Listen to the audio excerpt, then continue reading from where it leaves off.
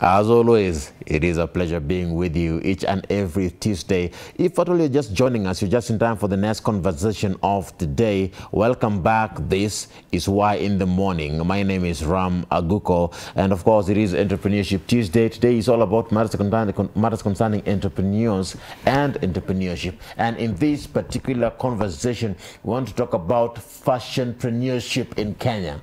That's right, fashionpreneurship in Kenya. And of course, the hashtag as always is Why in the Morning at Ram Aguko, and that Y254 channel is where you can be able to find us, engage with us, let us know where you're watching us from, and I shall sample your feedback a bit later on during this morning conversation right here on Why in the Morning. And joining me in studio to talk about this particular issue is Felix Waro. He is a fashionpreneur and founder of Pinnacle Garments. Karibu sana, Felix. Okay, thank you so much. You're welcome. How are you doing today? I'm good. Looking sharp.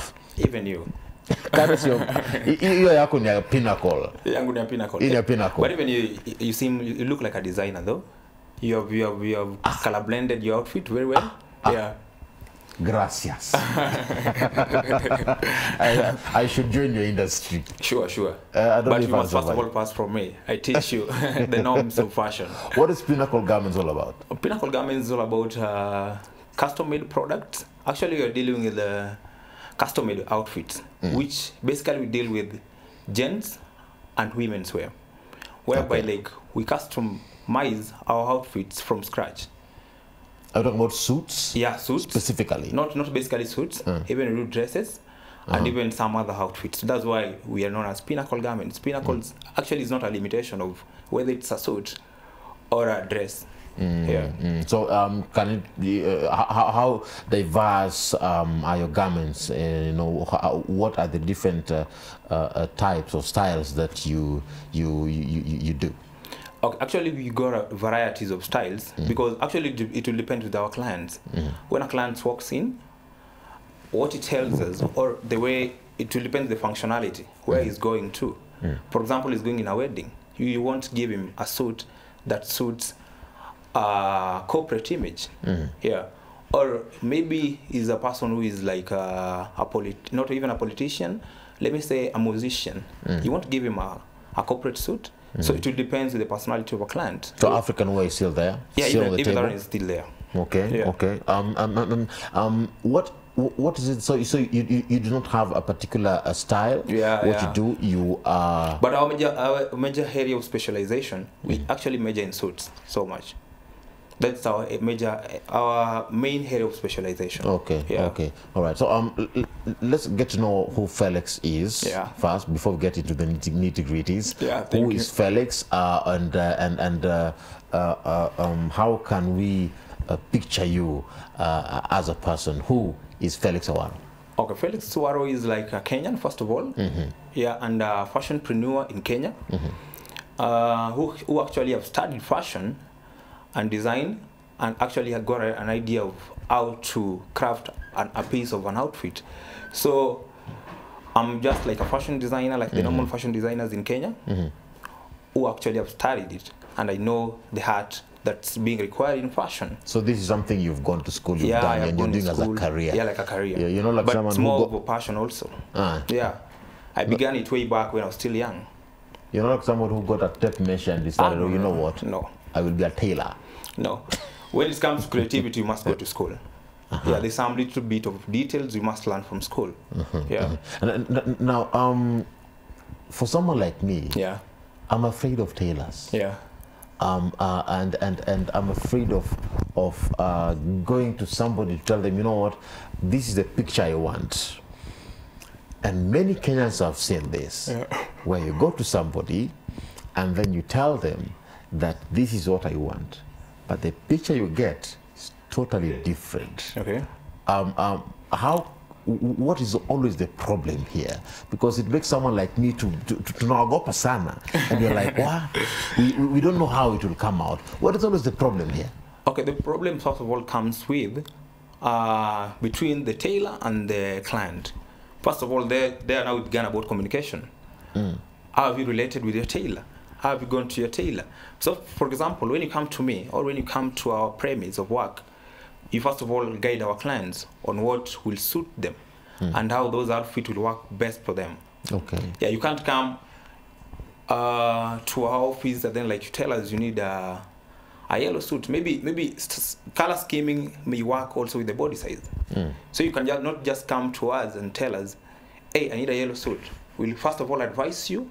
We can go through the way that suit will look to you. Whether it fits your body structure. Yeah, your body structure. Yeah, sure, okay, sure. Okay. So so where the problems comes in, you go to a tailor. Definitely, no one doesn't love money when you're in entrepreneurship. You tell me you need a suit. We all love money. Yeah, we all love money. But what we see is not what we get. So that's what I'm telling you. There's people who love money, but there's some people who love their business. Like a person like me, I love my business. That's why each and every day I keep on guiding my clients on what they should wear and the way the outfit should look like. Yeah. So let's talk about that aspect of guiding your clients. For those who are watching you today, I want us to get into the mind of a fashionpreneur. What do you look at? The first thing when someone enters your store and you see them, what are those things that you pick out from that person that inform the decision that you're going to make about the style and the kind of attire they're going to put on, plus the fabric? Okay, first impressions, when a client walks in, we look at the body. Actually, the body of somebody, like the body structure, how is the body structure is. That one, first of all, give us the first impression of like, what should you dress? After that one, now we look at the occasion. Where are you heading to? Or which type of occupation are you in? Is when now we'll come to our judgmental that like this outfit, a navy blue suit or a gray suit will work for your occasion very nicely. Yeah. And do you have colors that you don't recommend for certain skin types? It depends. There's some people who are bold. There's some people who are bold. They're light skinned, but they're bold enough to wear even more bright colors than even those people who are not bold enough. Yeah. So it's, what do you mean when you say bold? Bold means somebody who has confidence with himself. Or character. Yeah, character. Yeah. Okay. So you gauge the character of somebody for you to say, you know what, this is what goes for you, this doesn't. Yeah. Because at the end of the day, if you've gone to a fashion school, you'll be taught about body sizes, and then even the plus size, the normal sizes. Because at the end of the day, for you to dress that person, if you give somebody who is more big or plus size a screaming outfit, it's going to make him to be much bigger than the way he is. Even there's some fabrics which are like more prints type, brighter prints type. We are not, actually can't recommend to our clients who are much bigger. Okay. How would you say fashionpreneurship in Kenya is at the moment? Is it a lucrative field? Is it something that someone can go for? And of course, you're in there. Even as you talk about that, some of the challenges you've faced when it comes to this particular industry. Okay. Actually, fashionpreneur in Kenya at the moment, we are peaking. We are getting to those levels that we are looking at, like the countries like US, the way fashion designers are in the lives that they're living, we are getting into there. But actually the major challenges that at the moment you're still facing are ready-made outfits.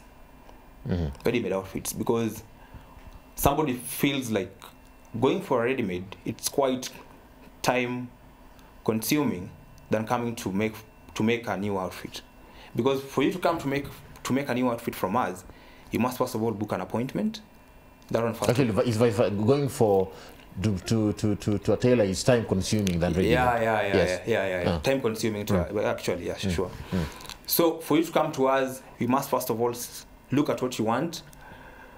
We must take your measurements, guide you, give you a date, since that we have some other orders with us. So it may be time consuming. The major challenge that we are actually facing as fashionpreneurs is like ready-made outfits. Can you pick, is it possible for you to know an outfit that is ready-made? Yeah. As a person? Yeah. Is this one ready-made or tailor-made? I know I've put you on the spot there. That yours is ready-made. Is this ready-made or it's from a tailor? It's ready-made, yeah. You're sure? Sure. You're sure? Yeah. I'm giving you one chance to change your mind. I'm sure. What informs that decision? There's some more details that actually you as a client will never see, but me as a tailor, I will definitely see. If you look at my suit, there's some of the craftsmanship that I've done in it. Like even if you see the lapel, it's kind of broader than yours. It's kind of broader than yours because that means that now mine is more personal styling. I've styled it for myself. Okay. Yeah, it's basically precise for me. But you know, ready-made are made in terms of sizes. So you just go there, you tell them your size, and then you're being given the one that suits you. Yeah. Yeah. Wow, I love that. You have a keen eye. Thank you. You have a keen eye. What are some of those things that you have helped you to jump through the hoops and these challenges that you face as a fashionpreneur? Okay, number one, actually, I first of all came from another brand. I've worked for some brands. Like if you look like a brand like Bespoke City, I hope majority of you have heard about it. Yeah, Bespoke City, I've worked for Bespoke City. So there is where like I gain a lot of mileage in terms of like the industry. How like I should manage my business. I should scale my business in terms of like the kind of environment that I am in or that I'm trying to engage in. Yeah. Yes. So you've been in the industry before. Yeah. And I've been nurtured by someone. Yeah. Yeah, I've been nurtured by someone. Wow. Yeah. Other things that have enabled you to jump through these hoops? Basically education, because education actually it's the like the breakthrough of a lot of things. Yeah, if you know it right, you'll never go wrong in terms of education. Because education, for you to get into entrepreneurship, you must know the aesthetics of entrepreneurship. The way to maneuver the streets, the way to scale your business, the way to expand your business, at which time or at which interval, when your business needs that opportunity, or when your business have reached that opportunities of scaling. Yeah. Now, let's talk about shopping, because you mentioned that one challenge is the aspect of having ready-made suits and attires. Yet at the same time, you want people to come and so that you can make and customize it for them.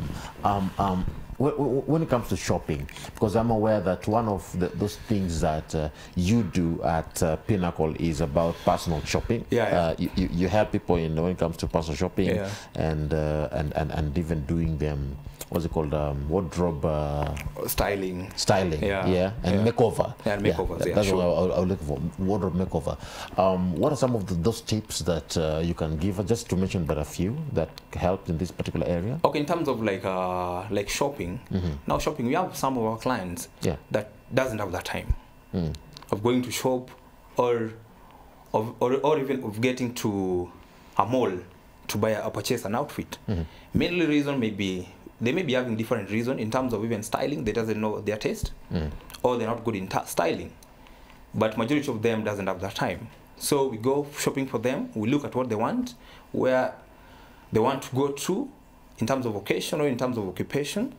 We look at, and then like we guide them in terms of like what we can shop for them. So that one is one. And then two, in terms of like personal wardrobe. Personal wardrobe now entails arranging your wardrobe in terms of like a good manner or in a presentable way. For example, like if on Monday to Friday you're always at work, how should your wardrobe look like? According to your job. And then weekend you're always like a person who is more outgoing. How should your wardrobe look like? So we arrange for you your wardrobe in terms of like scheming, in terms of like where are you going to be in terms of like days or occupation. So, but then how are you able to counter the challenge of having ready-made, yet at the same time you help in doing shopping? Doesn't that coincide with your vision as a Pinnacle? Okay. Basically, like Pinnacle, that's why we are a brand that like actually we are versatile. But most of our main idea, it's all about bespoke crafted outfit from our clients. But we have also clients that we must reach their needs in terms of like the way they put on. But even shopping doesn't entail that we should go to the mall to shop for them. We can shop for them even from our shops. Yeah, even that one is also okay, because we do make even shorts for weekend, or even shirts, even tunic sets, which actually right now is common because we are in summer season. Yeah. Is there time that you get ready-made clothes for clients? Yeah. I can't lie with that. Sometimes we do get ready-made for them because maybe they need a jeans, or because of their time. Maybe there are our clients that we have built for something like an year, so they need something to go for a slightly like over the weekend. So if, even though you know what, we would like to customize your suit, but because of time, we can advise you. Yeah, we can advise you to, what to get this ready-made. Yeah. Okay. Or for example, like we want to blend for our clients, it's outfit. Maybe you need something like a smart casual over the weekend. So maybe you'll need our blazers and even our shirts. So maybe at the interval time that he has given us, we can't be able to produce for him a good khaki pant or a good khaki short or even a jeans. So we decide to go shopping for them. So someone like me, I'm so poor when it comes to casual clothes. Yeah. I don't know how to put them on. Yeah. Inanisumbua sana. And I only have that kawan jeans in my wardrobe that I put on during the weekends. When I'm done, it's on a Monday and I'm back to my suits. Yeah, back to your suits, yeah. So how would you advise me, someone like me? Let's do a mock. Oh, okay. Thank you. Someone like me, when I'm from Monday to Friday, I'm in a suit. Yeah. Sunday, of course, I'm in a suit. Some Saturdays, I'm in a suit. So the only day that maybe I am not in a suit is on some particular Saturdays that I'm at home. Okay. On Saturdays only. But are you always going out on Saturdays? Sometimes, yes. Yeah, okay. Actually, most of the times, yes, I go out. But now the place that I go to, some need suits. Okay. So over the weekend, mostly the way we always advise our clients, yes, it's all about you being you. First of all, being you, it's like everything. Because at the end of the day, how are you going to feel if you wear this outfit?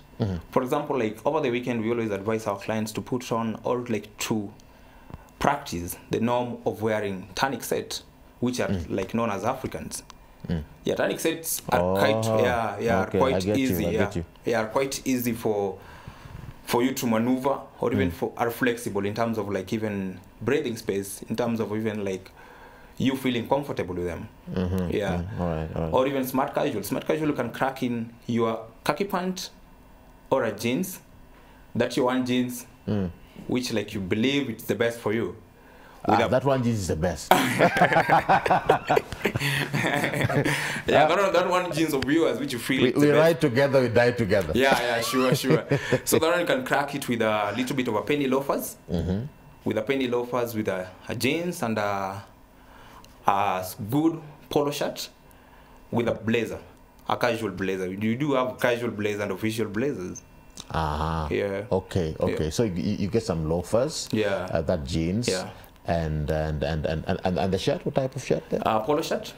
Polo. Yeah, polo shirt. Yeah. Okay. Yeah, if he doesn't want to go with the norm of wearing smart casual, whereby you break your tunic set, a shirt, African shirt, a printed shirt with its pant, or even you can wear with a jeans. Because I always find myself putting on black shoes with jeans. Yeah, black shoes and jeans. Is that a fashion disaster? That one, I think you should look for me. I should look for you. Yeah, you should look for me. Definitely should look for me. What are some of those common mistakes most people who are in fashionpreneurship always make that you've seen so far? Okay, the major mistake that we fashion designers or fashionpreneurs, we always make, running for money than loving your work. Definitely, if you want to be the best fashion designer, you must first of all love your work.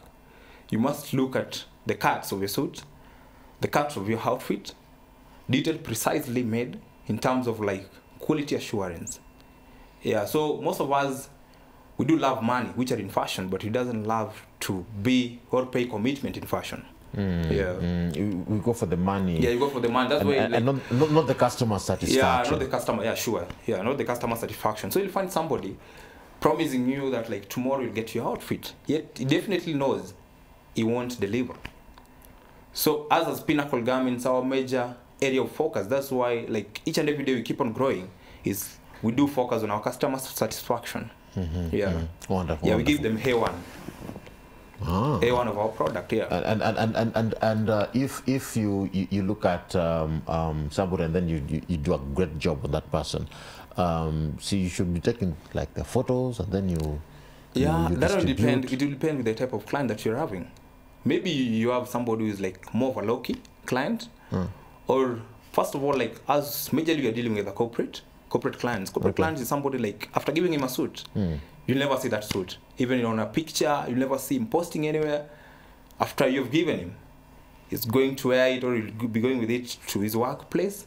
Without even having, sure. Now, okay, I want us to bring this conversation to a close. Okay. I have so many questions about fashion because I love suits. But you. let me come to the women, to the ladies, because I know they're also, I don't want to appear to be biased. Watanipiga mawe hapa nje. Oh, sawa. So let's talk about the ladies. Some of those tips that you'd like to give that lady out there who is trying to, get that attire that best suits them. Because for many ladies or many women, they go through that process every single day where they're stuck, staring at this wardrobe, and they have no idea what to put on. And they take hours and hours trying to figure out, what do I put on? One lady told me yesterday that she has to feel she must have the feeling, the feeling. Yeah, sure. I did not understand that completely, but talk to us about that. Okay. For personal styling, what I can advise somebody, like for example, tomorrow, let me say for example, tomorrow you're having an interview, you must get prepared in advance. That will give you at least a confidence of even wearing that outfit. You may be having a feeling, but maybe that outfit is not more impressive. You wear it, like for example, like me, for me to go somewhere or for me to tend my duties over the day, I do put my outfit on check over the night. So okay. So the night before, you check the outfit. I check the outfit. Where am I going tomorrow? Is it more of a official meeting? Which type of suit should I look at? I should look at the navy colors, the gray colors, and even the more or less of the beige, more official colors. Let me talk about the official colors. So don't get stuck at the wardrobe, staring at the wardrobe for long. Yeah. The fashionpreneur is advising you, take heed of the event, what event it is, the theme color. Yeah, the theme color. No, not the theme color, more actually, the occasion where you're heading to. If it's more of an official occasion, you must put on official outfit for you to show your confidence and even what you're doing. Or why have you been invited to such occasion? Because at the end of the day, for you to get into official meeting, for the corporate or for anyone to get you serious, they must see you looking sharp and even more serious than even them. Do you think Kenyans value this kind of internship? Do Kenyans value the work that men and women like you do? Yeah, actually, right at the moment we're getting kind of positive feedback because people now have begun to accept fashion as a job. Yeah. All right. Yeah, people have begun accepting fashion as a job, and there's some of the people. Let me say there is a percentage of people who doesn't believe that fashion or custom-made products do exist because of some of their frustration from somewhere, or they were frustrated somewhere. But I would love to advise them today. When they get somebody who is doing his work professionally, they will never regret. They will love fashion for the rest of their life. Felix, thank you so much for coming. Thank you so much. I appreciate it so much. Thank you so much. And I wish you the best. How can people find you on social media? Okay, Pinnacle Garments, it's in all social media platforms. It's Pinnacle_garments. All right. Yeah. Asante sana. Thank you for coming. I appreciate it. I wish you the best. As I said earlier on, maybe one day you'll make me also a suit. Thank you. Your pleasure. Actually, even tomorrow. When you're ready, just let me know. Tutapanga. Sindio. Well, that brings us to the end of this conversation, but we still have more coming up your way. This is Why in the Morning.